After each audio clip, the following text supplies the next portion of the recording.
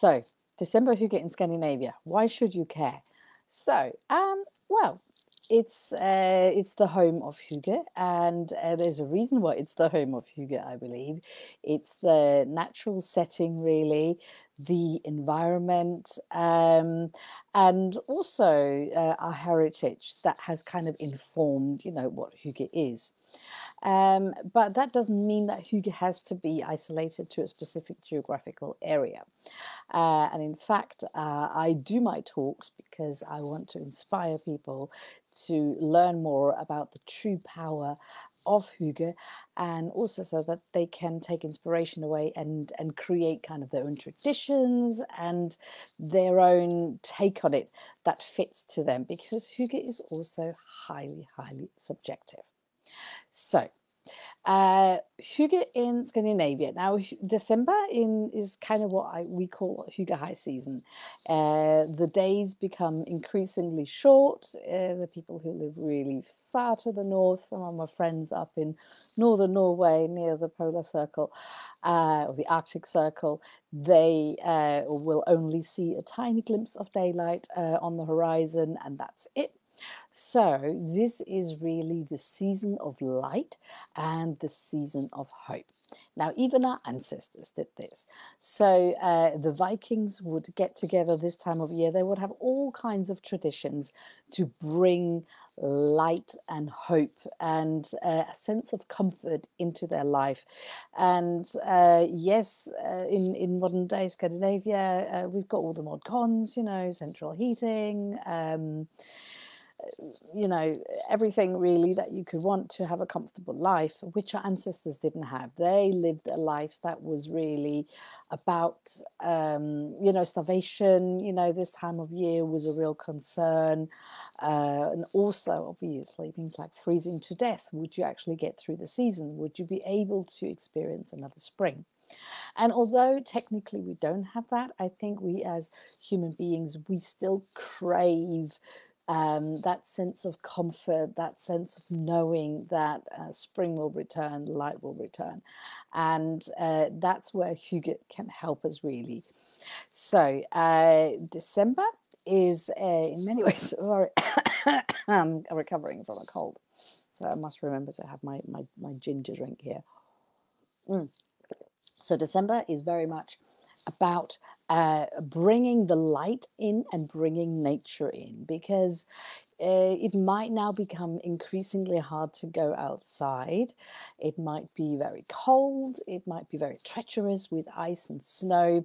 So it's all about connecting in with nature, which we are a part of as much as we can, to harness the power of nature. Because although we've gone through autumn and all the leaves have died back and now it's cold and maybe it's all grey and sparse, nature is not dead. Nature is still alive, but nature is hibernating at the moment. And we still need to tap into the power of nature, and it can help us set the scene for our hygge as well. So it's very much about bringing nature in. And I mean, even modern Christmas tradition has got this. Why would you otherwise put a tree into your living room? And why would you decorate it with things that often, again, have got, how shall I say, resonate back into nature? So December is really the time in Scandinavia where we start making decorations that are often very nature-based. That links us back to nature. So one of them is a so-called Advent wreath, and even the Vikings did this. So it's normally created with pine branches in a circular shape, and the circular shape is really remembering, the wheel of the year, the wheel of life, the cycle of life, and the secular experience that we have of life. And one of the reasons that our ancestors did this was in order to kind of celebrate, but also remind themselves that spring would return. This is a part of life and we are going through it. And one of the reasons that obviously they would use the pine branches and pine to kind of create it with was because it's an evergreen, and it's not only does it smell beautifully inside the house, but also it's the perfect in-season thing, just like Christmas trees, really. And it connects us back to nature. So in Scandinavia, traditionally, this will either have four candles for the four Sundays in Advent, or it'll have lots of other natural elements to it: apples, pine cones, moss, anything that's found in nature. And people, will still go for walks in the winter to kind of collect this, obviously foraging very, very mindfully to make sure that we do it in a sustainable way, and take this together. And then you come home and you build it together, and ideally you build it together with other people. You build it in the warmth of your home with a hot drink, maybe with a candle if it's safe to have one going whilst you're being creative, because that is a hazard in itself. And kind of that whole process of making something is also very, very important for December. Now, there's lots of it's become very trendy again. There's lots of groups and lots of community based initiatives where people come together to maybe go on the walk, to learn more about nature, because even in Scandinavia sometimes people can get very remote from nature if you work a 9 to 5 job, although that will be 8 to 4 in Scandinavia, and you have a family life. You might not be able to go out and connect as much, so you can go on walks, have talks, learn more about nature, where you find and gather, sustainably the things for your own Christmas decorations. And obviously, we have this in other parts of the world as well, maybe known as a Christmas centerpiece. And often there's lots of workshops going around on this time of year as well, where people kind of come and do these things. And so our wreath is not normally to hang on the front door like in England, where I'm based now. We see that all the time. We have it inside, and we have it normally somewhere around the dining table, or maybe the coffee table, somewhere where the family gathers, and you can enjoy the lighting of the candle together. You can enjoy the smells of nature together, and it's that reminder, that constant reminder of the light, kind of the hope in this really, really dark season. Other things that we do this time of year is obviously create other decorations as well, decorations for our home. It can be things like drying oranges and making them into decorations together with cinnamon sticks. It can be putting cloves into oranges to hang around the house. Again, in ancient times, sometimes this was linked to kind of warding off evil, but I also very strongly believe that it is about stimulating all our senses and creating this sense of comfort, of being held in the moment and in our home. And other decorations as well, which is obviously now known as Christmas decorations, that we can pull together. And I'm going to do a separate video just on that, so that we can really get into how you can get some ideas for creating some of these things yourself as well. And obviously, it's the time of light. So light is very essential, especially if you live in a part of the world where you might only have like maybe an hour or 2 hours of daylight. Like I said, I know some of my friends that live really high up in Norway. They have like, it's just dark, and you have to learn to cope with it.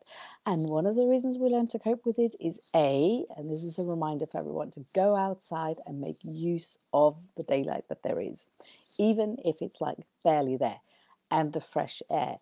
Go out, make use of it, and feel nature, okay? Because like I said, sometimes we think, oh, everything's dark, everything's dead. No, it's not. It's hibernating. It's still there, and it still has so much great health benefits and energy to give us. But obviously, this is also the time of year to bring the light now really into the homes. And there are so many ways of doing that. I know fairy lights are very, very trendy, and I love them too because they're very easy and convenient. Traditionally, obviously, it would be candles. And there's many different light traditions. So I mentioned the Advent wreath that has like four candles on it for the 4 weeks and Sunday, but often there'll be like lots of these as well, which all take like little candles, and some of things like this might have like a thing that can rotate and roll around, spin around as well when with the heat of the candles that generate. And it can be lovely paper stars to often hang in the window. And one of the main reasons we like to hang those in the window in Scandinavia is again as a reminder to ourselves and our neighbours that we are together in this. And it's a bit like the Christian, the guiding star. Well, it's the reminder that the light is there for us, and it's shining for all of us, and it's that we're all in this together, and we can all have that reminder that we're all here, we're all in the same boat, and we are all going to help each other, if need be. But we're going to get through this together as well, this really, really dark time, by creating light displays. And obviously some people go really, to town with the light displays, and they have lots of beautiful light decorations around the house, and also outside the house. Now, in Scandinavia, it's quite common to have a little Christmas tree, maybe a tree that's already in your garden, and you put lights on that as well. And there's many variations of this. And again, it just gives people, I think, that sense of togetherness and joy. You don't just do it for yourself, you do it for your neighbours, and it kind of lifts the whole community spirit. So light is extremely important. But there's also other things that are linked into the heritage to kind of remind ourselves of this, getting through this dark time. And one of those is actually standing right next here to me, is a Nisse. Okay, so I have done talks about Nisses before, so this is just going to be very brief, so you can go and look at those talks about the Nisse. But some people call these gnomes. So if you live in an English part of the world, you might call this a gnome. They are very distinctively not gnomes in Scandinavia. They are known as Nisse. And there's many different variations of this. Is like more of the modern style gonks, I think they call them. Gonks have actually taken inspiration from the Nordic Nisse in order to create them. Hence the hat over. They haven't got any eyes, these ones. Normally Nisse has got eyes. But basically, they are dressed a bit like country folk would have been in their finest 300-400 years ago. And for a reason, because Nisse belong to the houses, and they are there to take care of the owners. And sometimes they become more lively around Christmas time. So a lot of people will have Nisse around the house as well. I love this one. He's got really, really long legs, and he can shrink as well, which is, yes, my little Nisse. So Nisse are kind of little, I guess some people will call them elves. And again, they're not necessarily elves, but they are known as house spirits, basically, in Scandinavia. And it's believed that every house has one. And they are there to ensure that people behave in the best way possible. So that not only towards other people, but also towards nature and towards the house. And they are there to ensure that people honour traditions. Now, that doesn't mean that you also have to do everything the way that it's always been done. But I guess you could call them a bit like the morality police.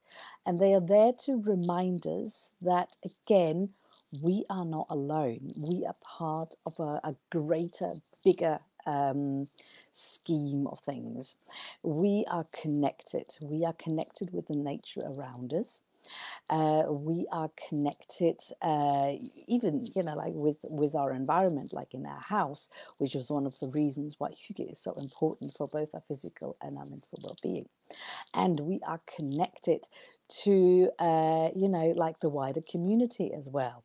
We're connected even to, people that we might not know that well, but we are in the sense that we are all, like I say, in this community, in this same boat together.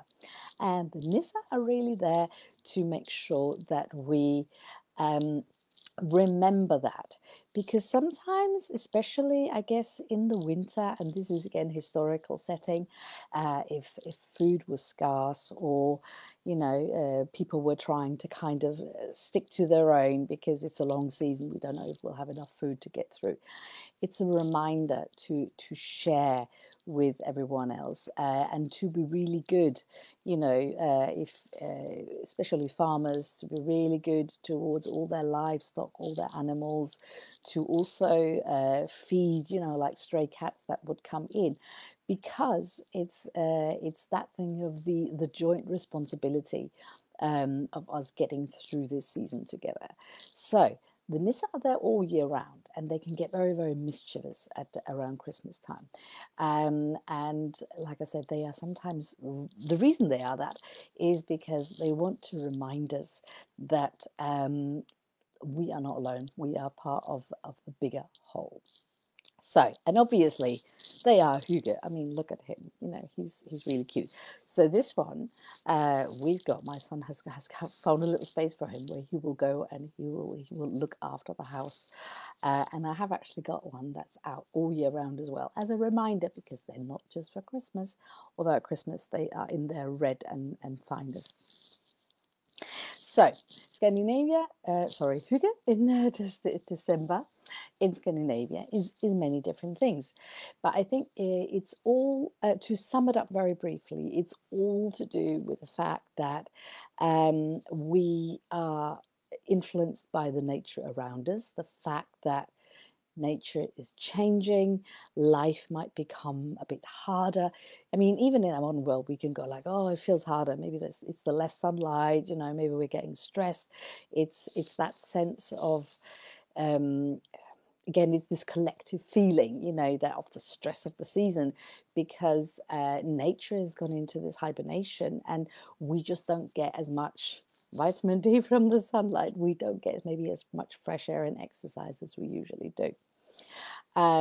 So it's a reminder for us to acknowledge that we are part of this greater whole of nature, and that we can create hygge for our own mental and physical well-being. And it's centered around the things that I think that we need to know the most at this time of year. It's the light, it's the returning of the light, having lots of light around the house, not just for ourselves, but also to kind of share with our neighbors, to incorporate nature into our home, into our hygge practice, again, as a reminder that this is a season in a whole year, and the days might seem really long, but they're really short, but they will get longer again if we're talking daylight. And then the fact that we are all in the same boat, and I mean, even the Vikings knew this. They had, this time of year, they had obviously big celebration that would last for 12 days, 12 nights, known as Yule, and they would gather in their longhouses, invite everyone in the community. They would have together, they would have brought in the big oak logs, now known as Yule logs, and they would share the food and drink together, to ensure that everyone would get through the season all right, but also to lift each other's spirit. And therein also remembering that, the hygge part is also remembering that connection and nurturing that connection in whatever way we can. Maybe by going for a nature walk together, maybe by doing an activity together, maybe by creating some Christmas decorations together. And if you want some inspiration with that, then I hope that you will check out my next video. So I hope that this little talk about December hygge in Scandinavia has given you some ideas as to how simple it really is, and how complex we can make it, but also how liberating it is to know that it's really just about a few key aspects, and it can change the way we feel about the season, the way we look after ourselves throughout this season. So, having said that, I hope you have a lovely December ahead. And this, obviously, everything that I've talked about for December kind of goes into January as well. This is for like the entire winter and the darkness of the season. And there, it will soon be over. So let's enjoy it for what it is and for the opportunities that it brings us to Hygge in a very, very special way. I hope you have a lovely day, and I will see you again soon. Bye bye.